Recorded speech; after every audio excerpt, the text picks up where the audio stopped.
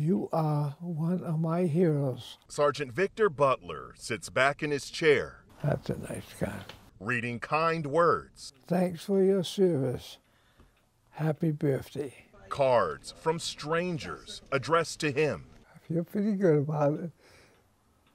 Yeah. The retired Tuskegee Airman turns 100 years old on Saturday. I'm excited because of all these gifts coming in. His granddaughter asked people to send cards, and the response? Overwhelming. All races and nationalities from around the country. Happy birthday from sunny Florida. Mailing more than 12,000 cards. I figured I'd get about 100.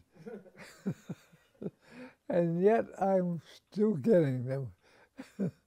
Thanking Butler for his service. The whole country owes you and your fellow airmen thanks for helping defeat the Nazis and advancing civil rights. I don't know what to say. I just didn't know there were so many nice people in the world, and I'm really thankful for them. Sergeant Butler is believed to be one of the last surviving members of the Tuskegee Airmen, a mechanic who worked on fighter planes in World War II, breaking barriers while battling hate. I ran into a lot of racism by going to town. He stayed on the all-black base in Tuskegee, Alabama, helping pave the way to desegregate the U.S. military. There's no better feeling than to serve the United States. The U.S. celebrating Butler, honoring his heroism and military service with awards. It's quite a thrill. Makes me feel like I'm really somebody.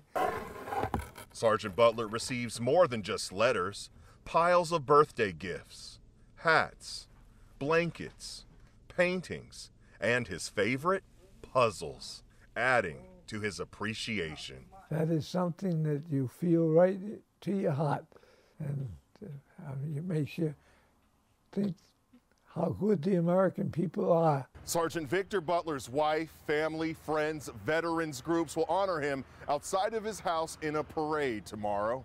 As for the cards, well, he told me he's going to read every one of them.